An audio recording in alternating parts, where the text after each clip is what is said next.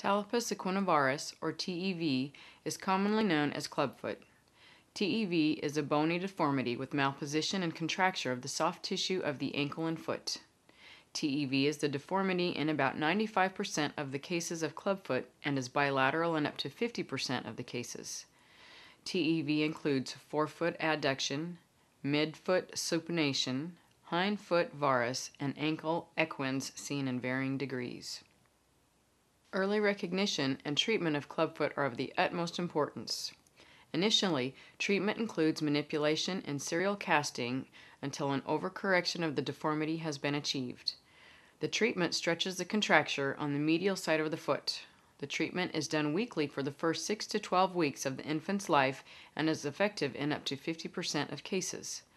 If these interventions are not successful, surgery is recommended. Clubfoot is generally described by the cause and the position of the foot and ankle. Congenital clubfoot is also known as idiopathic or true clubfoot. This type is seen in otherwise normal infants. Positional clubfoot is also known as transitional, mild, or postural clubfoot and is thought to be caused by intrauterine crowding. This type of clubfoot is successfully treated with mild stretching and casting. Talipus calcaneus, or dorsiflexion, is an anomaly in which the toes are higher than the heel. Talipus equinus, or plantar flexion, is an anomaly in which the toes are lower than the heel. Talipus valgus is an eversion or bending outward of the foot. Talipus varus is an inversion or bending inward of the foot. Risk factors for clubfoot include genetics, improper foot position in the uterus, and presence of a congenital syndrome associated with clubfoot. Signs and symptoms of clubfoot include an adduction and inversion of the anterior half of the foot, a concave medial border of the foot, a convex lateral border of the foot, a drawn-up heel, underdeveloped calf muscles, or a small foot and atrophy of the joint capsule. Besides history and physical, diagnostic tests recommended for clubfoot are assessment and X-ray.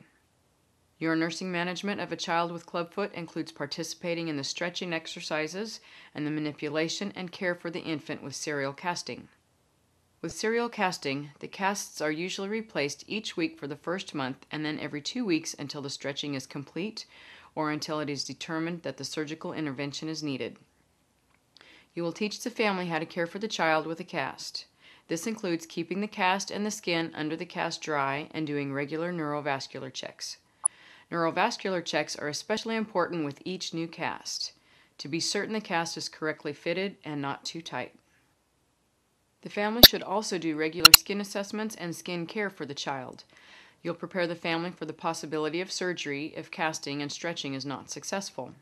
The surgery includes cutting the tight tendons and placing pins to maintain alignment and prevent recurrence. Your responsibilities will then be to collaborate with physical therapy for muscle strengthening in the affected leg or legs and for ambulation, depending on the child's age at the time. You will also provide education and support to the parents throughout the treatment period and, if necessary, the surgery and rehabilitation. You will focus on preventing complications. And what are some of the complications that can result from clubfoot or the treatment of clubfoot?